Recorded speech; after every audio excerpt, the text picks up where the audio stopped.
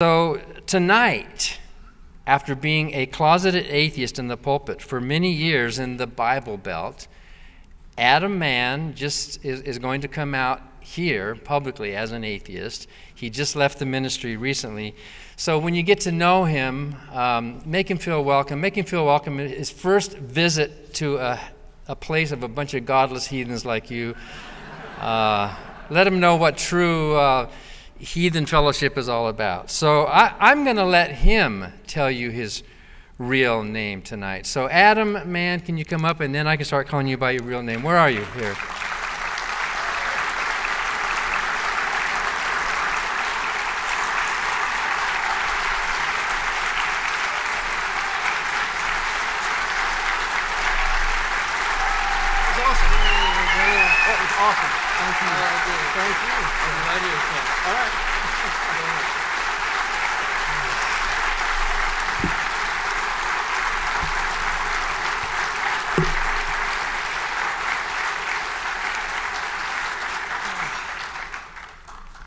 Wow. 8 years ago, I did not even know what a free thought convention was. Seriously. Let alone ever dreamed that I would be speaking at one.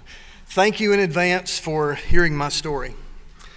My story, while unique with my own personal situation and experiences, unfortunately is not unique across the country, or we found out even around the world, because of others who have found themselves trapped by the disheartening position of being a member of the clergy who all of a sudden finds themselves no longer believing in a God or the supernatural. So it's my hope that my story will bring hope to those that find themselves in that perplexing situation. Who am I? For 8 years, I was known as Adam Mann. I told Linda before, I would be walking in the mall and I would hear someone say Adam and I would turn, but never say anything. My real name is Carter Warden.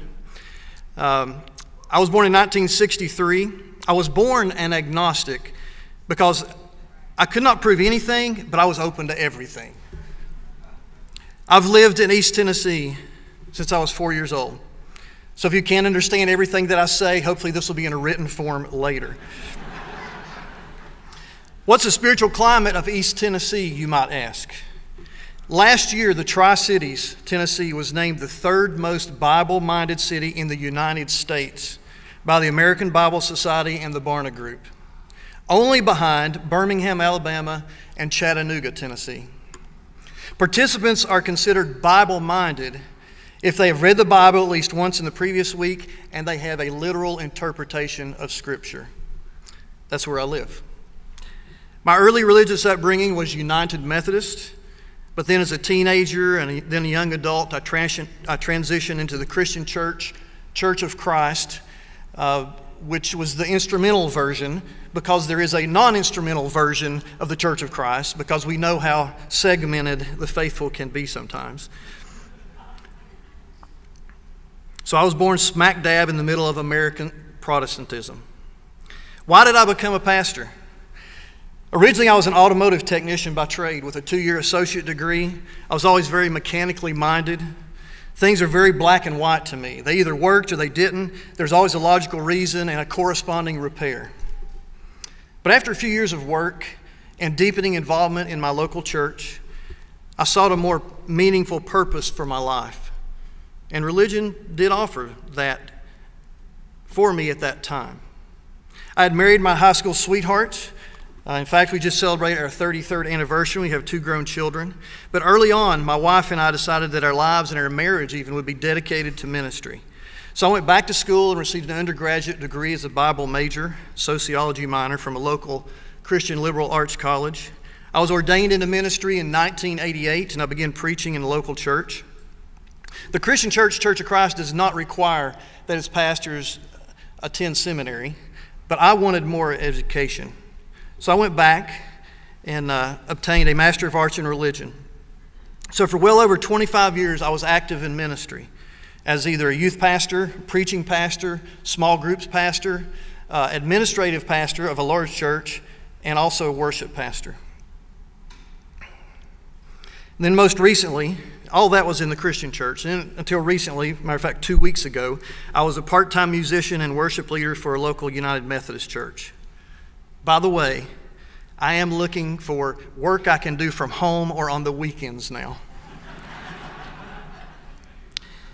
This might shock you, but my church experiences were all pleasant. Every one of them. No horror stories. No feuds with congregations or with church leaders. Matter of fact, today my lifelong friends are all in the church. Church members have shown concern and care for my family during some very difficult times, and for that I will always be grateful. So what changed? My spiritual demise, as some would say, what I'd like to call my intellectual enlightenment, began in July of 2008, after nearly 20 years in full-time ministry. I was leading a small group Bible study, and we were studying this book called Unchristian. It is written by Christians, by the Barna Research Group. But we were studying that as a small group experience. And the book tried to look at the way the world views Christians, and it focused on the mosaics and the busters, the 19 to 29-year-olds. You know, the group that the church always loses when they go off to college and they never come back. The research in this book represented the top six criticisms that non-Christians have about Christians. And here's the summary of it. Christians are 1, hypocritical, 2, anti-homosexual, 3, sheltered, 4, conversion motivated, 5, too political, and 6, judgmental. I would say they hit it pretty well on the head, wouldn't you? But I began to look at the big picture, and I took it serious. I tried to step back and see what we Christians looked like from a non-believer's perspective. And as I seriously thought about it, I realized one day, I remember I was driving, and we had just studied that chapter in the book, and I thought on being sheltered, and I thought, if a non-believer approached me and tried to start a conversation about evolution, for example, there's no way I could even carry on an intelligent conversation. This was because most fundamental evangelical believers have shunned all secular and scientific teaching about evolution because it's taught by the church to be evil, and it directly contradicts the literal interpretation of Scripture. So I realized that book's right. The indictment of the non-Christians was correct. I was sheltered and I was ignorant about many things. So the book challenged me to do research on my own so that I might know my secular audience, you, so that I could win you to Christ. So I began reading anything and everything on the topics of evolution. Biology, cosmology, cognitive science, philosophy, world religions. And eventually I found myself secretly reading the books and watching debates by the four horsemen of the new atheism, Dawkins, Dennett, Hitchens, and Harris. I read books by Bart Ehrman, Dan Barker, Michael Shermer, Guy Harrison, Greg Epstein, John Loftus, Stephen Hawking, Stephen Prothero, Eugenie Scott, Victor Stinger, Jerry Coyne, Andrew Newberg, Ayan Hirsi Ali, as well as the writings of Bertrand Russell, Friedrich Nietzsche, Robert Ingersoll, Charles Darwin, Benjamin Franklin, and Thomas Paine, to name a few.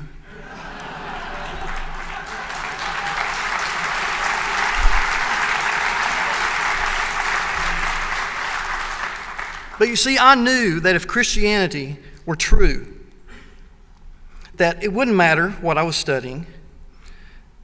Surely God could and would honor my sincere inquiry into the big questions of life and faith. Surely searching for understanding and truth would even draw me closer to Him. I had always said a faith unchallenged is really not faith at all. And I always loved to quote Francis Schaeffer at the time, who stated, for faith to have a conviction of a whole person, it must be based upon the mind as well as the heart. So I thought, okay. I found myself continuing to plunge into areas of study I'd never seriously contemplated. So between July 2008 and April 2009, I read over 60 books, listened to hundreds of hours of lectures and debates. I watched 25 documentaries and movies. I went through 8 college-level courses from the Teaching Company on philosophy, evolution, New Testament, world religions, biology, and human behavior. And although I had over 20 years of Christian teaching and doctrine as a foundation, I tried to balance my study so I wouldn't be swayed by one stream of ideology. Therefore, I read both Christian writers as well as non-believers. My complete study list, if you would happen to be interested, is found on Linda Lascola's Rational Doubt Pathos blog under the Media tab. All 33 pages of it, I believe. I also audited a graduate level class on the historical life of Christ to see what the most recent scholarship had to offer in an attempt to recover my waning faith. But the class only solidified my skepticism by showing how little we can really know about the life of Christ as recorded in the New Testament and its outside sources, and the plethora of variations and inconsistencies and contradictions in the text. But realizing I wasn't the first person to wrestle with doubt, I sought the advice of some people that I respected, that I knew I could trust. So over a period of almost 1 year, I met with 4 different Bible college and seminary professors, 3 pastors, and even a professional Christian counselor whose official diagnosis was, "You have a conflict of careers." Now, while I respect each of these people, none of them had satisfactory answers. In fact, most of them, the majority, said that I needed to leave fundamentalism and move and minister in a more liberal denomination. They told me that I was interpreting the text too literally. And while this solution might and does work for some, I saw it as avoiding the ultimate question. Is there really an all-knowing, all-powerful, loving, intervening God as revealed in Scripture? Tell me, is there? Okay. That was a good response. My conclusion after 10 months of intense study and following study, and still to this day, is no, there is not. You are correct.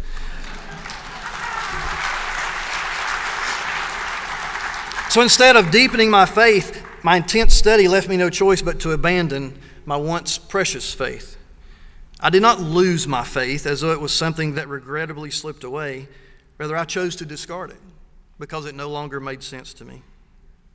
Some of the major reasons I no longer believe, in summary, are the contradictions in the biblical text, the discrepant, not only discrepant, but the despicable character of God in Scripture, the questions of theodicy, suffering in the world, the fallacies of answered prayer, the denial of modern science, and the harmful teachings of religion in general. I agree with Dan Dennett, who in the book Caught in the Pulpit, who, by the way, quotes some very good people, that the church has its hands full if it seeks to protect its lay people and even its religious leaders from the influences of the real world. End quote. Modern technology makes information readily available for anyone seeking answers. And therefore the church today faces the same dilemma that God himself fictitiously faced, rather unsuccessfully, in the Garden of Eden, when he tried to keep mankind from that tree of knowledge. Shouldn't that be a red flag to people? Shouldn't that be a warning sign? Shouldn't that be a warning sign when open, honest inquiry is discouraged and even squelched? Faith and knowledge do not go hand in hand. To me, they're more like oil and water. Yes, you can temporarily mix them if you constantly and vigorously shake it and work at it, but when it's left alone in its natural state, they repel each other. So what is a non-believing clergy member to do? Dan shared that on the day after Easter Sunday in 2009, I gathered up the nerve and I looked up the phone number to the Freedom from Religion Foundation, and I called and I asked to speak with Dan Barker, and I was surprised. Dan Barker got on the phone. He answered the phone. I was sitting in my church parking lot. Dan doesn't know this, but I had blocked my number on my cell phone just in case this unknown atheist tried to turn me in to the church authorities or to a news agency.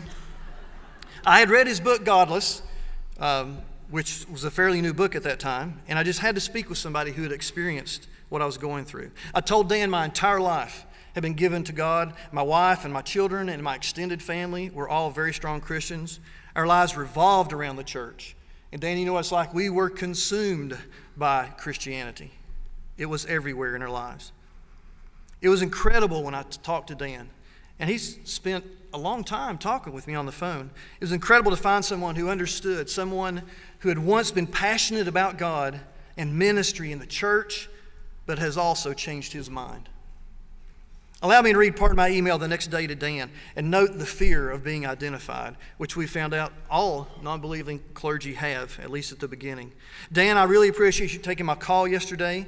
I'm writing under the fictitious name I've created and a fictitious email account just for such correspondence. I'm interested in you putting me in touch with the person doing the interviews for the Daniel Dennett Project. Again, I want to emphasize the need for confidentiality with you and your organization, as well as with the Dennett Project. I know you'll understand this. So I give you permission to give my email to the Dennett contact person. Sorry, I cannot remember her name. Adam. Thus, the beginning of Adam Man and the first of over 2,500 emails with Linda Lascola, whose name I will never forget. So in 2009, I became one of the first active clergy members in the pilot study of the original Tufts by Dan and Linda. After that, Linda and Dan orchestrated secret interviews with ABC's Dan Harris and with the Canadian Broadcasting Company, and I was eager to participate in those. So since Linda's always shared about kind of what I did as a secret founder and a website technical administrator and a forum moderator, I just want to share what I learned about being a member of the Clergy Project, about myself and the now nearly 770 Clergy Project members. I learned that I'm not alone. Yes, that's...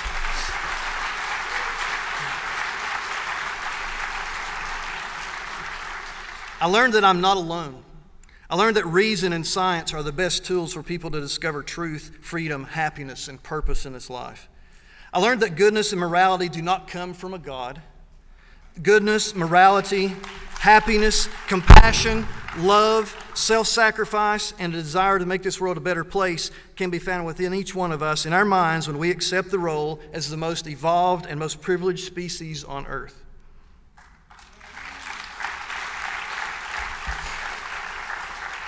I saw this firsthand in March of 2013 when a former Catholic priest who was a member of the Clergy Project shared on the private forum that he had just been diagnosed with inoperable liver cancer. Roger's amazing positive attitude and willingness to share his pain and resolve with almost complete strangers was a very powerful testimony that there truly are atheists in foxholes, and that death without the hope of something beyond is not only fathomable, but it can be viewed as a welcome experience in this journey of life. Roger and I exchanged emails and spoke on the phone as he awaited his imminent death.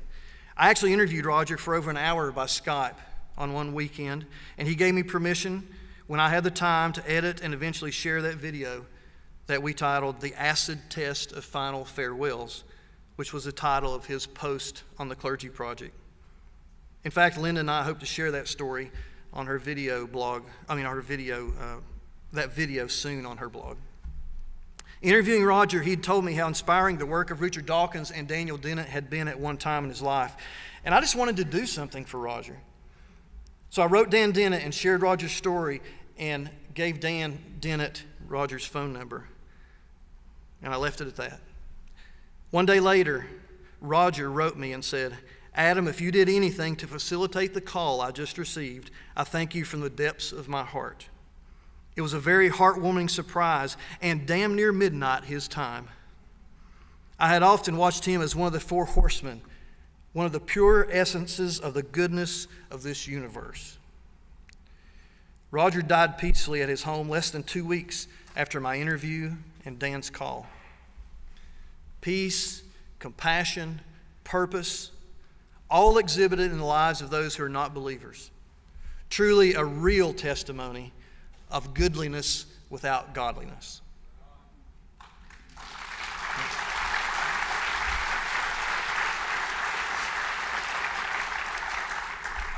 So why go public now? You've hidden your identity for 8 years. Can't you keep it up? Who would want to? While doing one interview for the Clergy Project, I was asked what fears I had, and my answer was, my greatest fear is doing nothing at all and pretending to be someone that I'm not for the rest of my life. You see, all of us non-believing clergy have our own reasons for remaining closeted when we do. Many, like me, refrain from telling others because we don't want to hurt or embarrass family members or friends. Combine that with the financial stress of trying to change a career in midstream, and you can see why many learn to tough it out and put up with the cognitive dissonance and the gut-wrenching feeling of inauthenticity. Yet I longed for the day when I could be completely honest and transparent about the journey from faith to reason, especially with those that I love the most. In 2013, I realized I had to give up some of my responsibilities with the clergy project so I could truly focus on changing careers.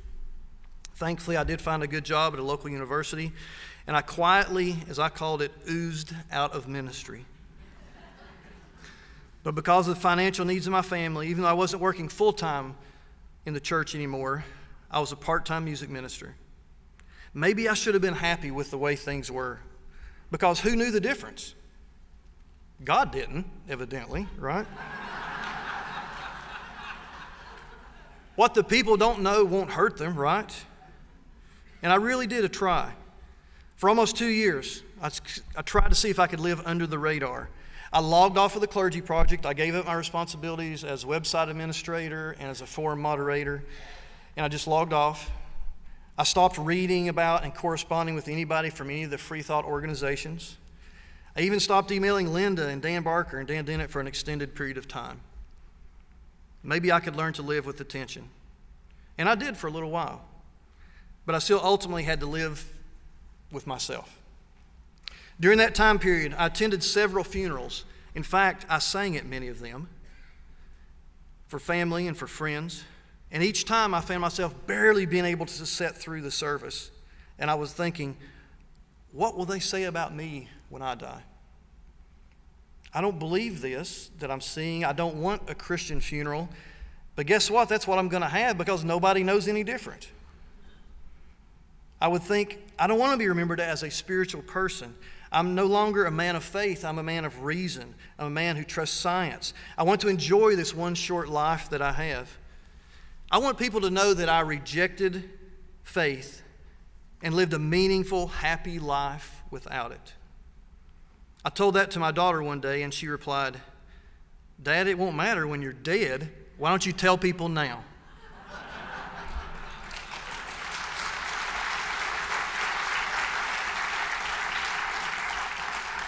In his 2005 Stanford commencement address, Steve Jobs said, "Your time is limited, so don't waste it living someone else's life. Don't be trapped by dogma, which is living with the results of other people's thinking. Don't let the noise of others' opinions drown out your own inner voice." And his now haunting words have impacted me tremendously because I have been trapped by dogma and other people's thinking. My true voice has been suppressed and silenced. And as a result, I've been living a life of secrecy, duplicity, and hypocrisy. But that stops today.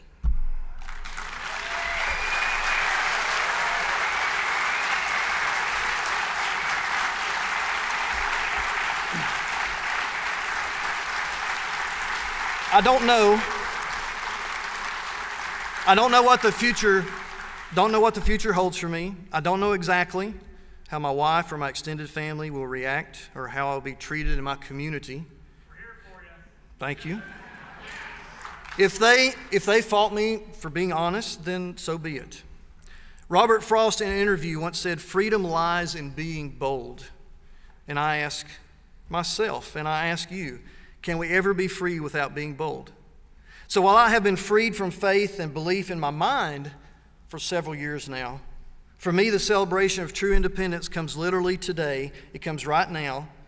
Now, as I finally find the boldness to openly proclaim to the world that I'm no longer a member of the clergy or a person of faith, I live with reason as my guide, and I am an atheist.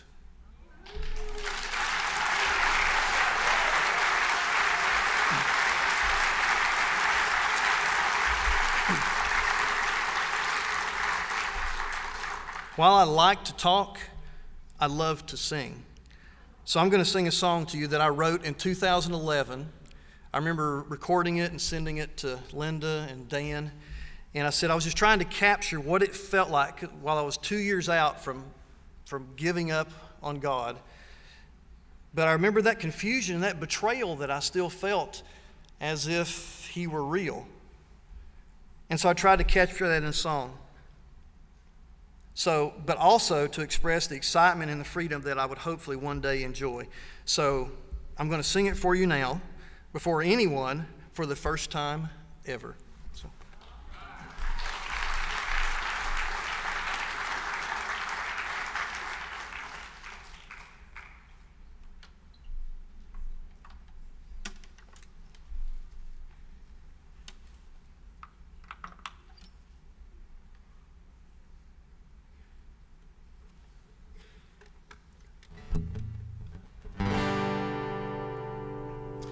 called Life After You. And bear with me during the first part of the song because I'm singing it to a God that's not there. Okay.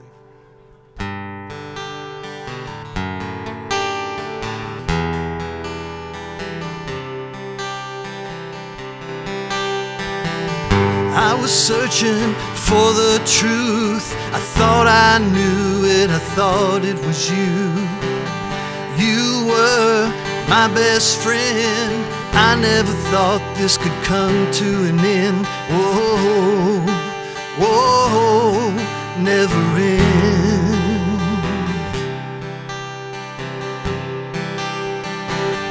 You were my source of strength, my solid rock, my hiding place. If everyone deserted me, you'd stand beside me. You'd never leave. Oh, oh, never leave.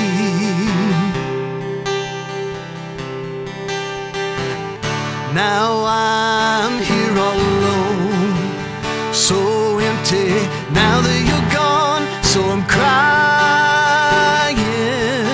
while I'm trying to pick up the pieces that you left behind. And I'm wondering, and I'm waiting to see what comes of my new life. Life after you, oh, after you.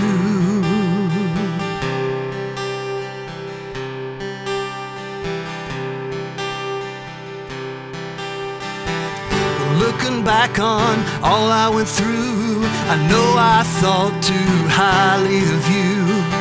But now I know you can never be something you're not, and that has set me free. Oh, oh, set me free.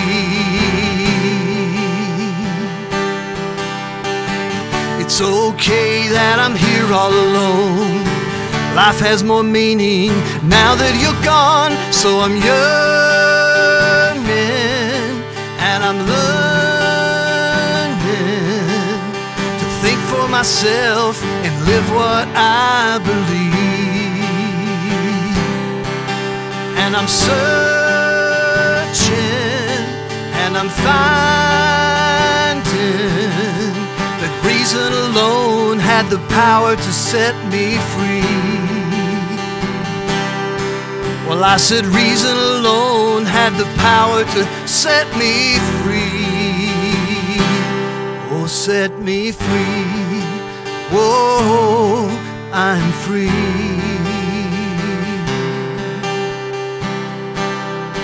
I am free.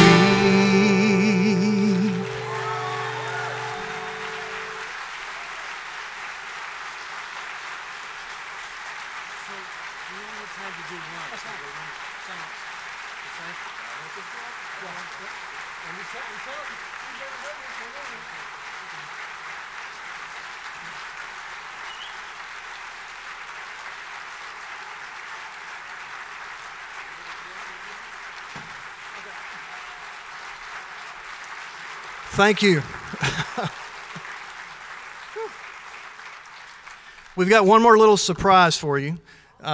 We mentioned that over the internet, having never met one another, we collaborated on what I think has been titled Liberating Hymns, right? So we're going to do one of those for you just now.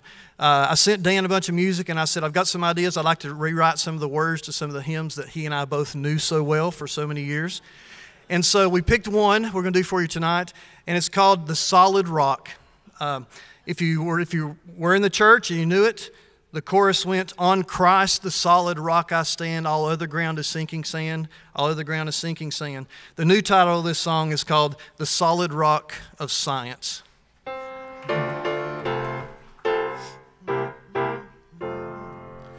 My hope is built on nothing less than facts learned from hypothesis.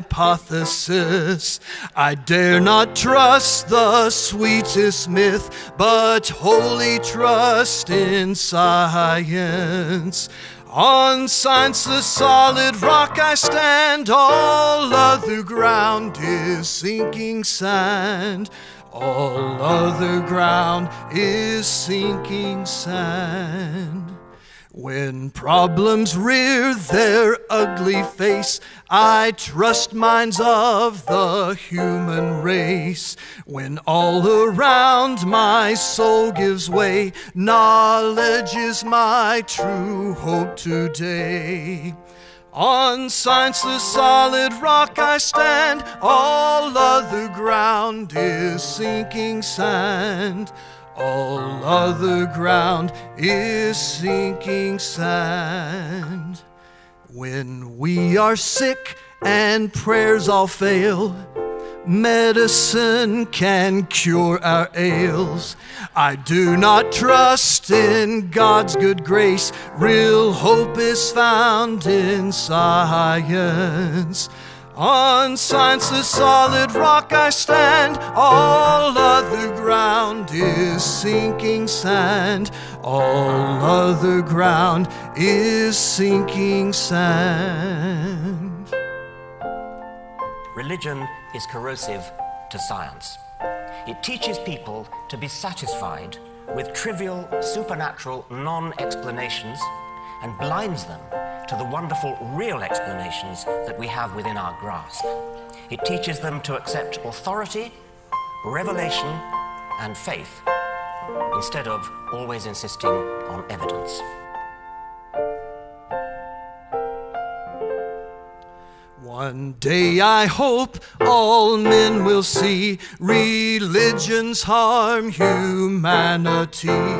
The greatest tools for our ascent, education and enlightenment. Sing with us. On science, the solid rock I stand, all other ground is sinking sand. All other ground is